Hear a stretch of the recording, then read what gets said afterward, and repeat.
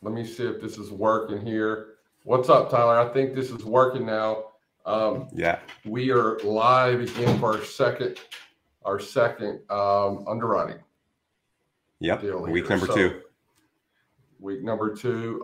Yeah. So what we did on the first one, we went over an O'Reilly's, and we drew a couple of different conclusions there. Let's hop into it. What do we have on deck this week, Tyler?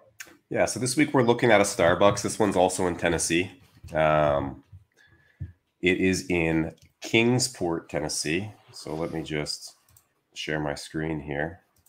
And can have a look at this beautiful Starbucks. So this Starbucks was originally a 15-year that was to be up March, renewed on a 5-year option.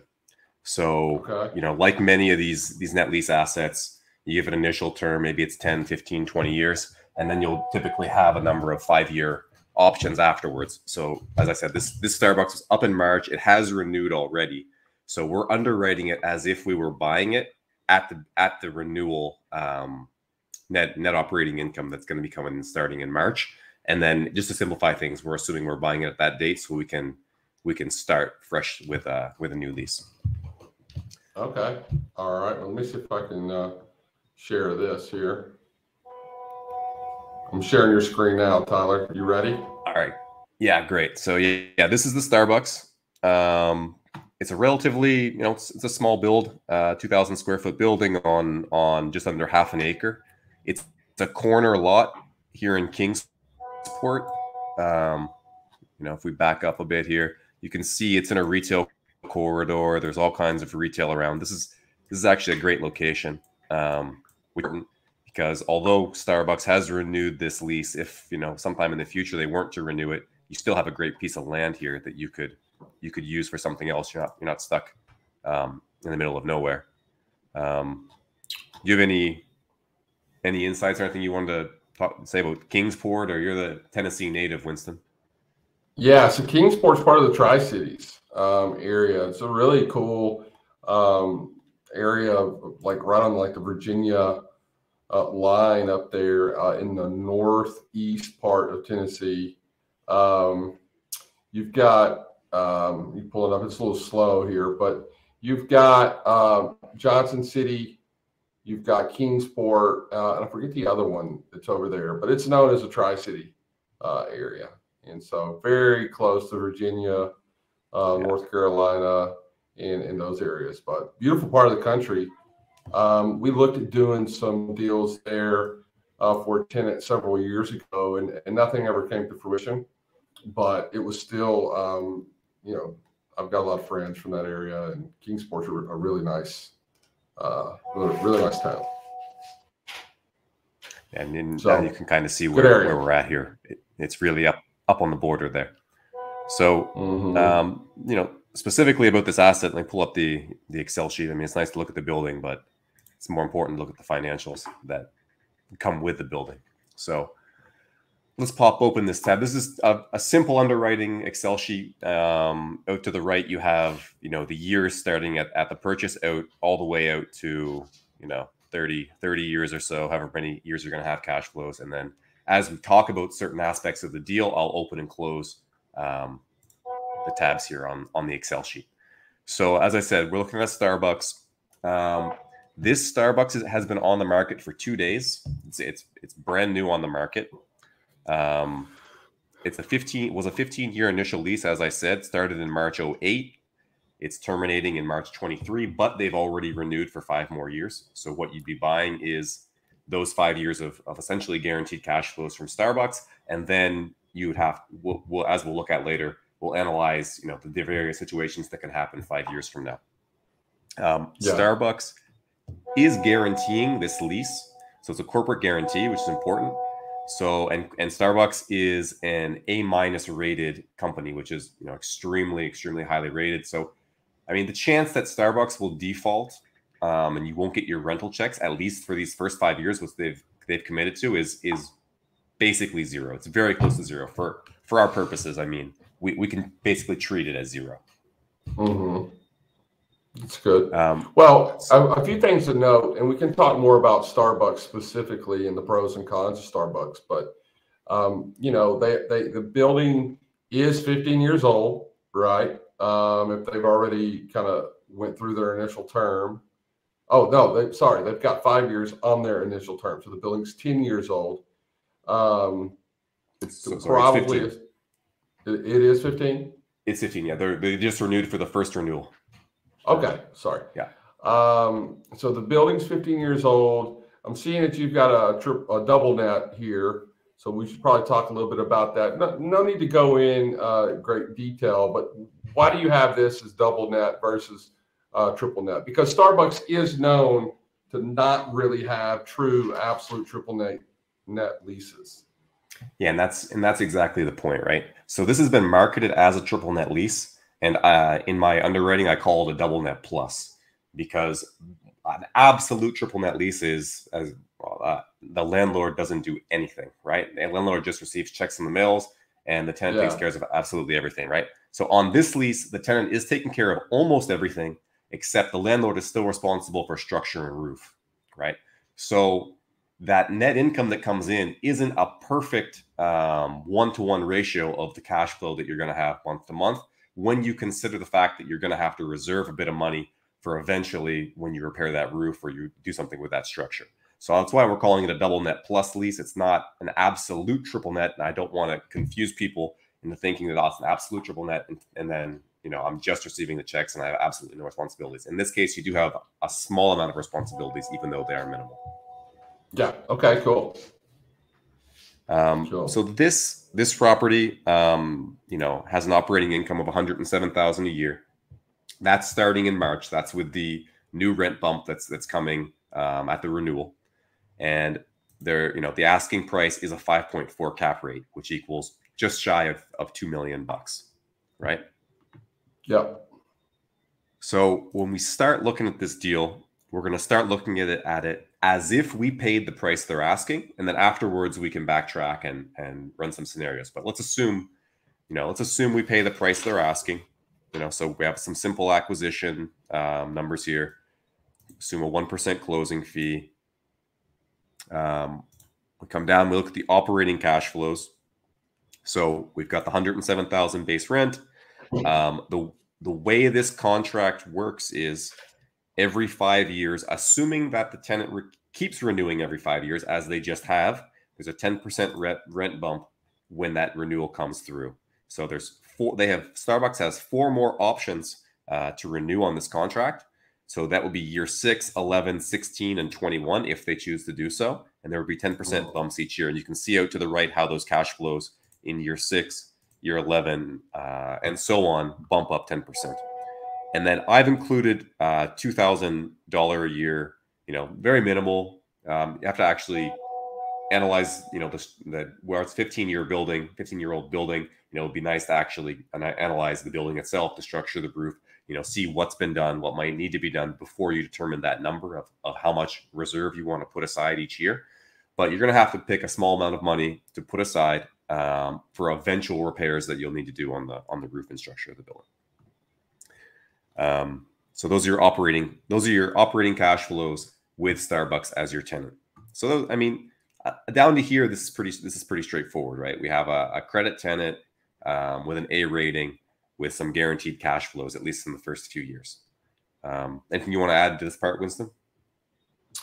You know, it's funny. You know, we've done a lot of like the development of these, and you know, some selling, and you know, whenever we advertise, let's say we sell something at an 8 cap. I remember several years ago we were selling something, and the buyer, you know, was arguing the cap rate. You know, we just kind of did the NOI at an 8 cap and then sold it, and the argument was as well, that's not an 8 cap because I have to put X number of dollars per year towards unknowns. And really it was the bank, you know, advising her to do it, which is good. So there was this kind of discussion between the seller and the buyer.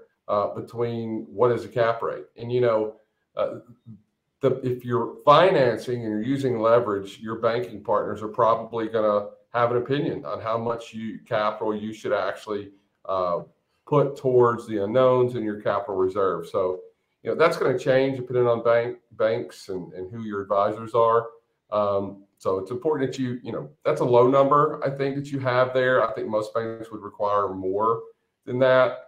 But on the sell side, it's zero, right? You're not putting any there. In this case, because it's just double net, we do need to make sure that you allocate stuff towards it. So I would anything that the landlord is responsible for, just make sure you get a couple of different quotes.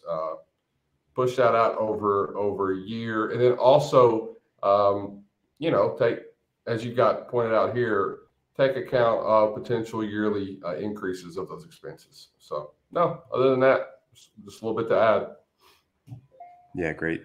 That's a great point. And a lot of times when you're looking at these deals, you'll see a broker listing and they'll say, the net operating income is $100,000 a year. You really need to dig in and say, well, what exactly is that $100,000 a year? And what exactly does that include and not include?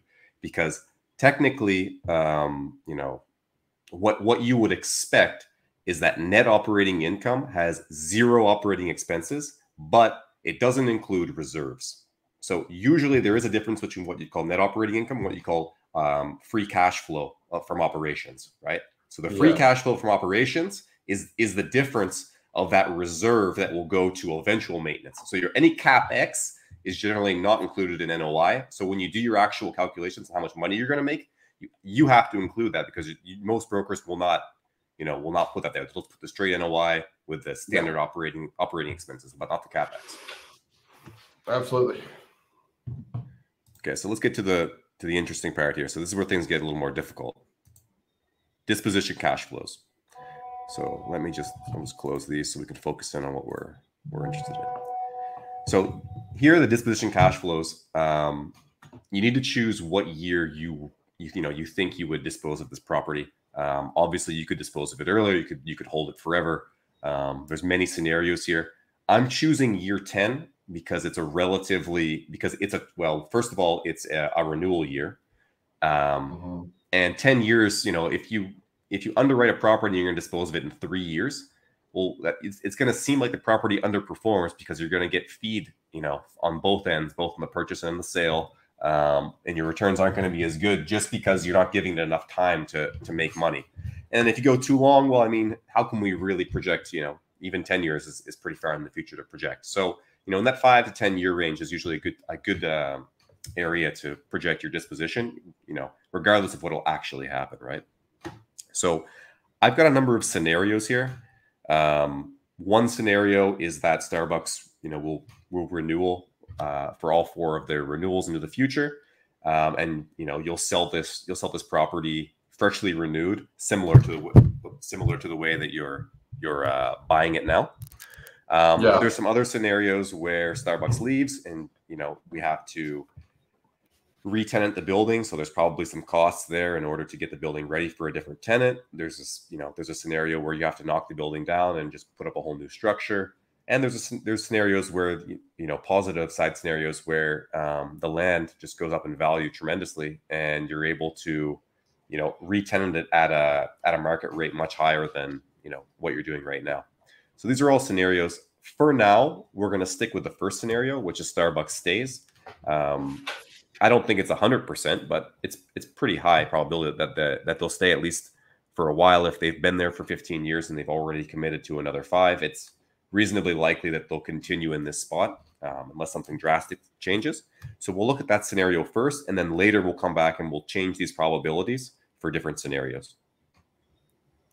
Okay.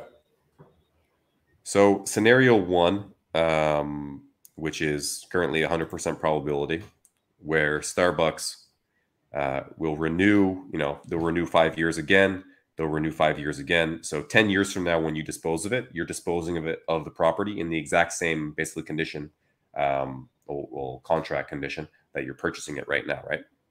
So the rent at that time will be $130,000, the NOI, sorry. We're going to keep the same exit cap rate because even though the building will typically you would increase the exit cap rate versus the cap rate you're buying at a little bit each year. But where this building is already aged a bit, you're probably going to have to do some maintenance to it. I wouldn't expect the condition to deteriorate that much. And you're purchasing it under almost the exact scenario that you'd be selling it under. So I'm more comfortable in this case using an exit cap rate equal to the cap rate we're buying at. Whereas in many other cases, I'd probably want to add at least, maybe 2 to 5 basis points per year. Yeah. I think you're right. I think it's a fair, but I mean, this is like the crystal ball. Everybody wants to know the future. We don't know it. I will say, lender rates are ranging around 6.5%. I think it's probably scrolling on the screen right now. And the cap rate environment today is changing rapidly. So, I was on a call today about some new deals that we're doing and just talking cap rates and what may or may not happen. And so you don't ever know what the cap rates are going to be. A lot of people would never have thought that, beginning of 2021, cap rates would have compressed the way that they did. So it's fair to kind of go with the cap rate that you see today and kind of how you're underwriting this. But different people have different opinions. So just important to point that out. Yeah, great point. Great point. And in the case that, for example, to add to that point as well, we're assuming that we're going to buy this at a 5.4 cap because that's what it's listed at, right? But if we were to buy it at a 6 cap, because I think, if we think the market will take that, I would also put a 6 cap here in my exit, right? I wouldn't keep this as a 5.4 cap. So whatever assumption we change on the buying, I'd also want to change here. And probably you're right, Winston. I mean, we're probably going into an environment where cap rates they definitely have pressure to go up now. We'll see what actually happens. So we could be we could be more conservative here as well. So in this scenario, right, we're using 100% for this right now. That's going to get us down to 2.4 million at sale in year 10, with nearly 2.3 million net reversion right after selling fees. So if we look at how this pans out, right? So here's the IRR analysis, both levered and unlevered. I think, Winston, you were saying loans today are coming in about 6.5%.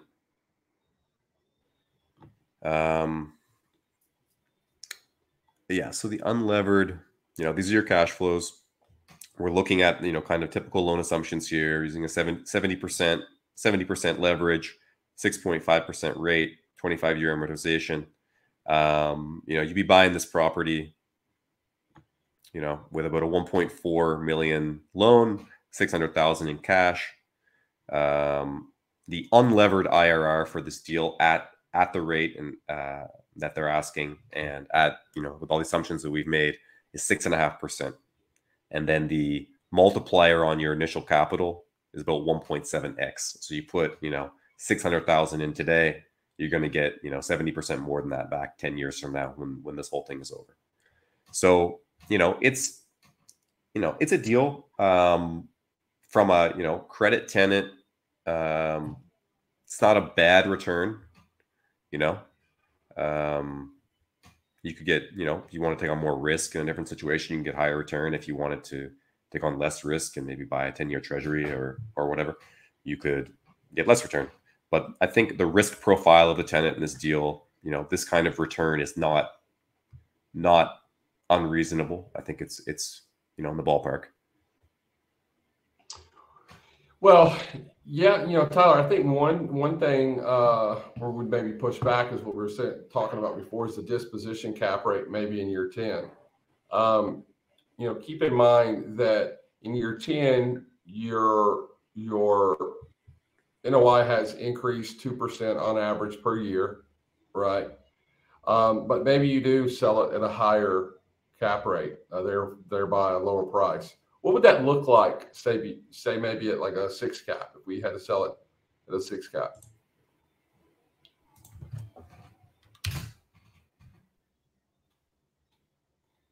That'd bring down your unleveraged IRR to 5.7, and then your leveraged IRR, because rates are getting expensive on debt's getting expensive, is down to just over 4%, right? Mm-hmm. Yeah. So, the reason why I'm bringing that up is, things do change and no one knows what 10 years down the road will be.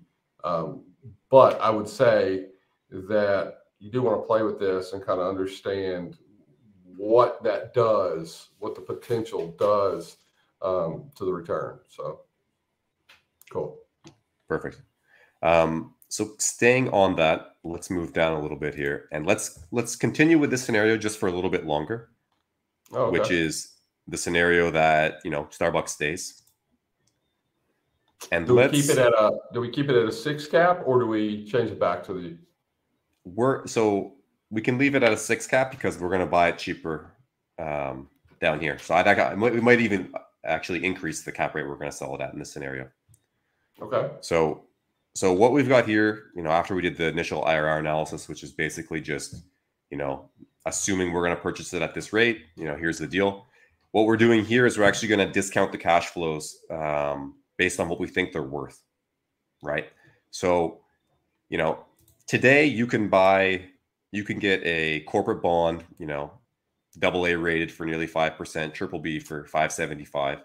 So, Starbucks probably somewhere around a 5.5.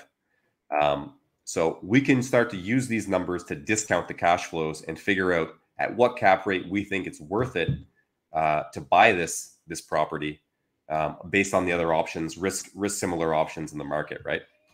Yep. So, just starting there, if you can buy a similarly rated bond, corporate bond, which has more liquidity at 5.5%. Well, those income cash flows, you're probably going to want, at least, a little more. And then those disposition cash flows, you're definitely going to want more because there's uncertainty there as to whether Starbucks will even stick around, and you might even have to re-tenant, right? So, if we assume that we give ourselves 25 basis points of liquidity premium and another 100 basis points for the disposition, well, our suggested purchase price has come down from 5.4 cap to about a 5.7 cap, right?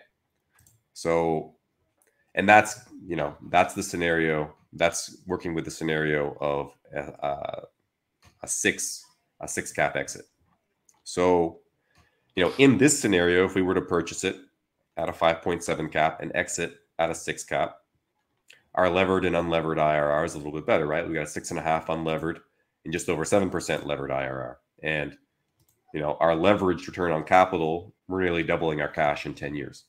So, if we use this NPV analysis rather than just straight buying what the asking price is, we can see that, if we get a discount on this purchase for what we consider reasonable, and we could rationally defend this based on other investments in the market, our return's a little bit better. Yep. Good. So the last thing that we're going to do here is take a quick look at some of these scenarios. So until now, the only thing we've done is assume that Starbucks is going to stay. But we should also assume that there's a chance that we have to do scenario 2, which is an adaptive reuse, in which case maybe we'll spend $75 a square foot to get it ready for a new tenant. With these are numbers, kind of just typical average numbers we're using here. Well, we'd obviously have to dig a little deeper into the kind of the rates in the area and who we think we might need to contract to do this and what have you. But if we assume also a 6 cap exit rate, we assume we spend $75 per square foot for an adaptive reuse. This is a different scenario. So maybe we can instead of 100%, we use 90% that Starbucks will renew.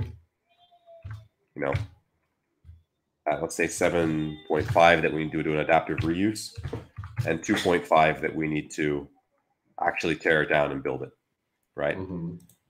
So what we need to do here is, figure out what type of NOI we'll expect at that point in the future, which is based on market rate and market increase. So specifically in this situation, what we'd really need to do is do a market analysis of the area, look at market rents, and project how much per year we think those are going to go up. Now, this is assuming about a 2.5% increase per year. And then we stick a new tenant in there at year 10, and that new tenant, signs a lease, and then we'll exit at a 6 cap for the case of an adaptive reuse, and we'll exit at a 5.75 cap at the case of a brand new build, right? Yep.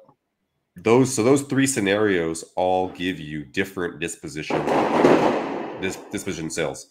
So in the first case, you're getting just over 2 million. In the second case, you're getting 1.9, and the third case about 1.7. So when we average those together based on our probabilities here, our disposition net sales revenue is just a little bit less than it would have been in the first scenario. Yeah. And I think it's important to kind of think about the possibilities. So, and let's be clear, most people are not doing a Monte Carlo analysis, or is this a Monte Carlo? No, this is which one? This is just scenario analysis. Yeah, this is just a scenario analysis. Excuse me. So most people aren't doing that. We recommend it. And this is a timeout here. Tyler, you're not in a war zone, right? They're celebrating the World Cup. There's fireworks going off in the background. They're celebrating. I don't know. I think Argentina just lost or something. I have no idea. All right. So, most people don't go this extra step, and that's fine. Everyone does their analysis different, but we like to take this into account just to get a good, true look at the probabilities. So, depending on the tenant, you get someone like Starbucks, high credit, growing like crazy. I think they're projected to expand by like 2,000 stores in the next 3 or 5 years. I forget what that number is. It doesn't feel like Starbucks is going anywhere, but you never know. So, yeah, you're 100% right on that. For this, for this particular case, you could probably just stick with the standard scenario that Starbucks stays there and you'll be fine. This becomes very important when your tenant has a reasonable probability of leaving, 1, and 2, when you're not sure what you're going to do if a tenant leaves. So in this situation where we have Starbucks, which is a great tenant, and second, we have a great location that would easily be, adapted for a new tenant. This risk, downside risk, is far, far less, and we can gloss over this a bit quicker than we would if we had a higher risk asset that we were underwriting. Cool. So let me just go down quickly and see with this new scenario how that's changed our outlook. It drives down we're not even looking at the IRR anymore. We'll look at the MPV. So it does bring us down a little bit, not much though, because we left the probability very high that Starbucks would stay in. So we're still up over a 7% levered IRR, and we're still nearly a 2x return on capital for this, for a very high credit tenant. Yeah, look, in today's environment, there's a lot of deals starting to be had for all cash buyers who will close quickly. What do a lot of people do? They may buy all cash today when the rates are high, and then when the rates are low, they'll refi, pull money out, and then they start to have kind of a blended leverage return, right? So there's a lot of different strategies. It's impossible to show them all on here, but this gives you a look for both the unlevered and the leveraged. Most people are going to be leveraged, but there are a lot of all cash deals going on today.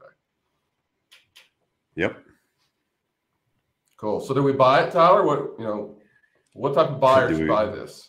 What kind of buyer should buy this? So, a buyer that likes having cash flow in their portfolio. So some buyers don't care about cash flow. They just want, they just want growth, maximum growth. I got 30 years. I just want to grow that stuff.